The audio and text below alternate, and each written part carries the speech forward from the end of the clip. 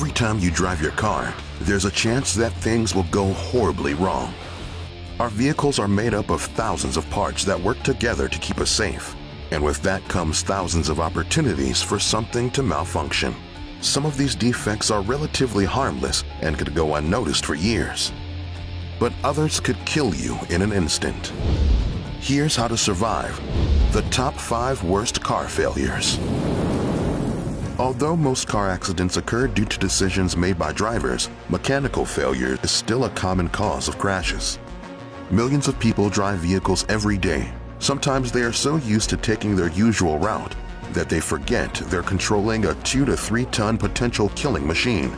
And the first step to preventing a tragedy is knowing what the most deadly mechanical failures are and how to react to them. Which car failure causes the most accidents? What should you do if your steering wheel stops working? And when would hitting the brakes be a bad idea? Today we'll be counting down the top 5 worst car failures and giving you tips on how to survive them. So the next time you're barreling down the freeway at 100 kilometers per hour and something doesn't feel right, you'll know just what to do. Number 5. Visibility problems. Imagine driving on a dark road during a freezing winter night. The last thing you want is your headlights or windshield wipers to fail. Your headlights might fail because of wiring problems, or the light bulbs might just die. And the windshield could freeze, or it could be cracked by a rock or hail hitting it.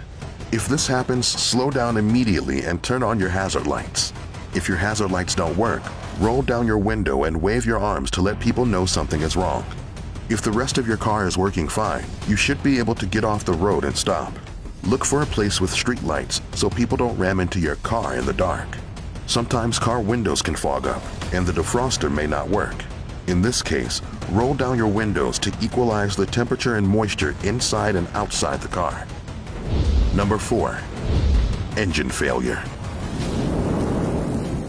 Oil and filter issues or problems with the catalytic converter can cause your car's engine to fail. They could cause your car to shut off while you're driving. It could also prevent your car from starting. If the engine shuts off suddenly, coast to the shoulder of the road with your hazard lights on. Then try restarting the car after it has come to a full stop.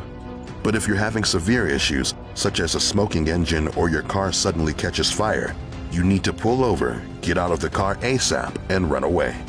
Once you're a safe distance away from the vehicle, call for help. Number 3. Steering and suspension issues.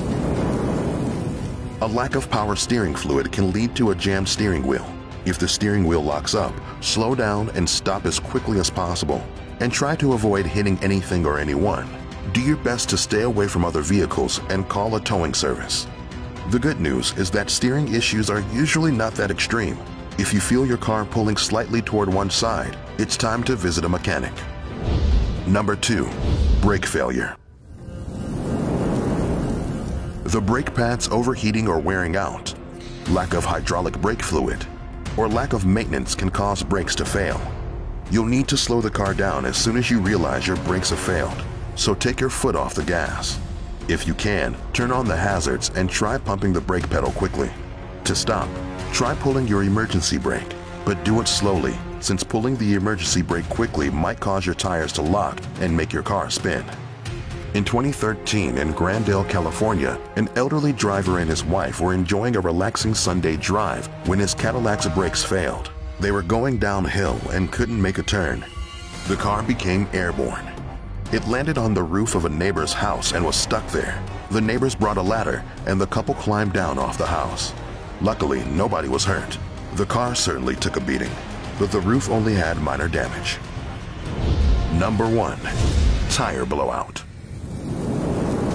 In 2015, a U.S. National Highway Traffic Safety Administration study reported that mechanical failures caused about 44,000 vehicle crashes between 2005 and 2007.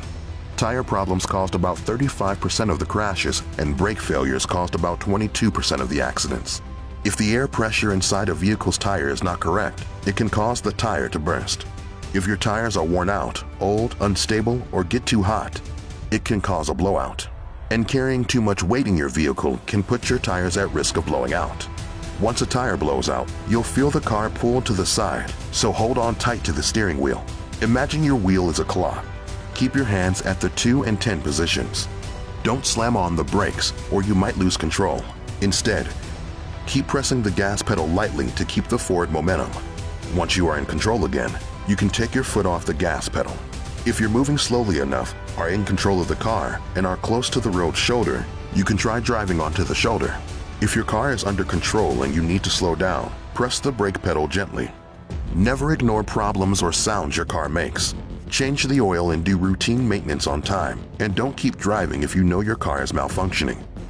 You managed to avoid a serious collision this time, but next time, you might not be so lucky. Do you know how many people die from auto collisions every year? If you want to find out, keep watching here on How to Survive.